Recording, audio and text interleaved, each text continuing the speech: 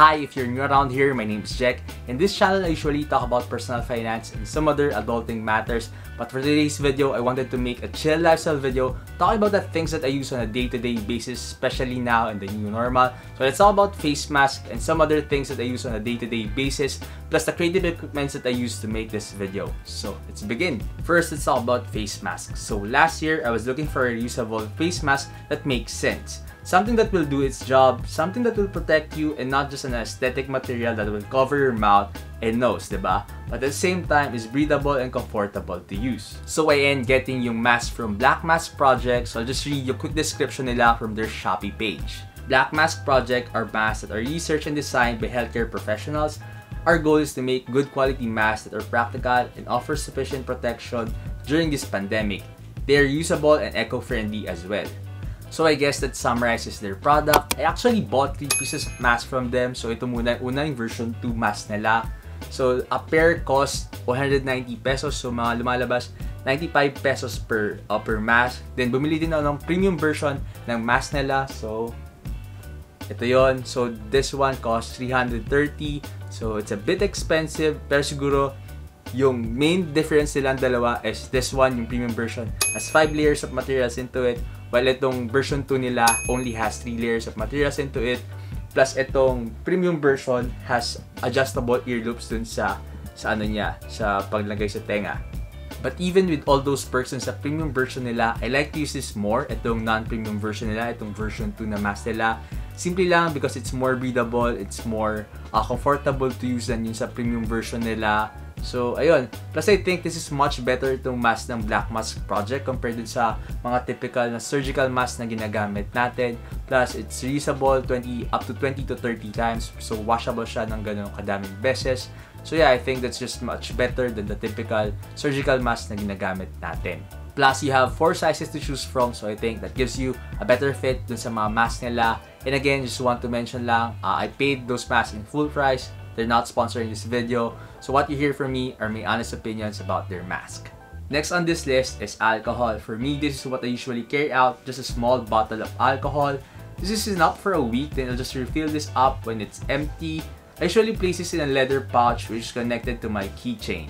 Speaking of keychain, this is the keychain that I usually carry around. It holds all the keys to unlock our house. Plus, it holds the key to my bike lock, which is my main mode of transport this 2021. This leather keychain actually has a story. So this one's gifted to me by a subscriber, which gives a sentimental value to this item I received earlier this year. He actually approached me through the comment section, and then I got curious about his work, so I checked his Instagram, got really impressed, give him a follow, and then after a couple of DMs, he sent me this leatherworks, including this wallet.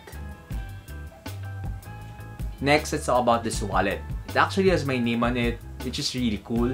I put 2 credit cards on it, 2 valid IDs, and some essential cards here. I always carry around 100 peso bill in case I need to pay something in cash. So yeah, I just want to make a huge shout out to Joseph Angelo of Alpha Gens Leather. Again, thanks for this wallet. And sabi niya sa akin, he was already a subscriber even nung 800 subscriber pa lang yung meron ako. So yeah, I just want to say thank you sa'yo, Joseph. And I hope the best for your business. Good luck sa business mo, and I hope you reach more people out there with your leather craft.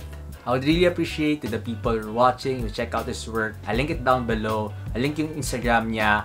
And if you want to show support sa kanya, you could order some leatherworks sa kanya. But at the very least, I think you could check his Instagram work, give him a follow. I think that's the very least na pwede natin ibigay din sa mga local small businesses natin here in our country. Moving on to the tech side, obviously a smartphone. So this one is a Redmi Note 9. I guess this is the most affordable phone at the time that I could get that gets the job done. Nothing fancy about it. Next is this base use W Series 7 true wireless earphone. Again, one of the most affordable true wireless earphone out there. There's nothing exceptional about this product. It just gets the job done. Puts music in my ear. I use it mostly to listen to podcasts or music, and whenever I'm having a video call, that's where it's most useful. If there's a major complaint I have about this product, it's the latency. There are a lot of times na pag nanonood ako ng movie, delay ng millisecond yung audio niya, so that's quite disturbing. Then this digital watch that I bought in Singapore way back in 2017 tells me the time, the day, and the date, plus it's so light and very sturdy. As you could see, I'm very much about functionality and affordability rather than aesthetic and other superficial features. Lastly, these are discretionary items that I carry when I think that I would use them. Let's start with my creative equipment. This is my point-and-shoot camera. It's a Canon G7X Mark II.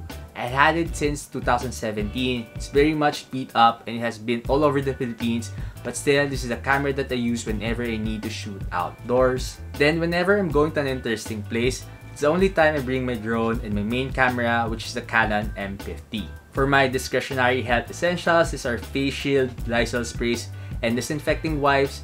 I just bring a face shield whenever I need to go to a grocery, mall, a bank, or drugstore. The Lysol spray and wipes, I only bring it whenever I need to engage a lot of items. So that's it for my everyday carry video. I hope you find this video interesting. And by the way, just want to ask you, the viewers of this video, kamusta yung January nyo? Kasi by the time you're watching this video, it's almost a few days na lang before January ends. And I could clearly remember na before mag-start tong year na to, I couldn't wait na mag-start yung new year. And now, when you're watching this video, the first month of the new year is almost done. Sabi nga nung friend ko who migrated to Canada, kasi nag-usap kami in the middle of this January, sabi niya, time is relative. Kasi before daw, I think, nung nag-aantay siya ng document papers niya, before siya mapag-migrate to Canada, I think that was, it took him 1.5 years from 2010 to 2012 and wala siyang ginagawa nun. So para sa kanya at that time, sobrang bagal ng oras niya. And then now that he's working in Canada, time flies super fast for him now. So I just wanted to ask, kamusta yung January nyo? How was it? Was it fast or was it slow?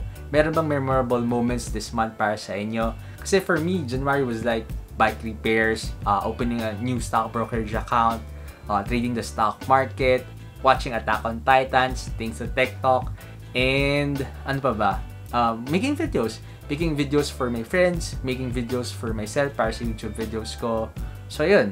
So far, those are the memorable ones for me. And I guess that wraps up this video. And the month of January, my next upload would be on February na. So yun, before you leave na lang, please don't forget to leave a like, subscribe if you aren't already, and see you in the next video. Bye!